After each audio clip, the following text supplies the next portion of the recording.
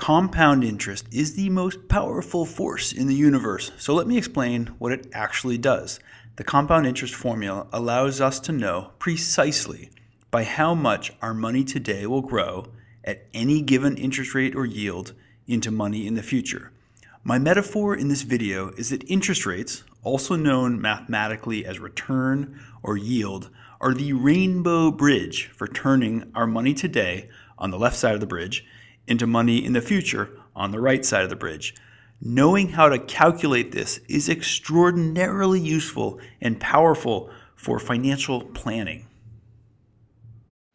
John with his kid's college fund. He's got a 10-year-old kid, he's got another 8 years to go.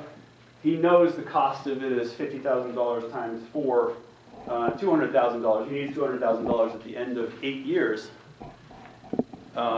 This is going to be very helpful understanding compound interest. How much does he need to put away per month? And we can know precisely these numbers. So we don't have to guess. If you can do this math, you don't have to go to your financial advisor and say, hey, I'm in a real fix. I don't know how to get out of this thing. I got 8 years. I need $200,000 for my kid.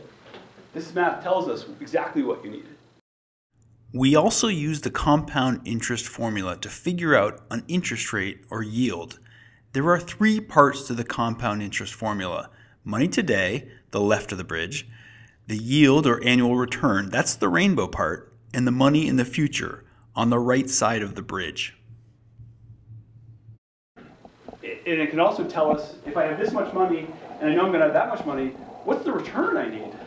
Is it okay earning 3% return? What's the rainbow bridge? Compound interest tells us the return needed to get from here to there. Nope, turns out the only way this math works between how much John's got and 8 years later for his kid, he needs a 17% return. And then that might be a reality check once he does the math and figures out what that is.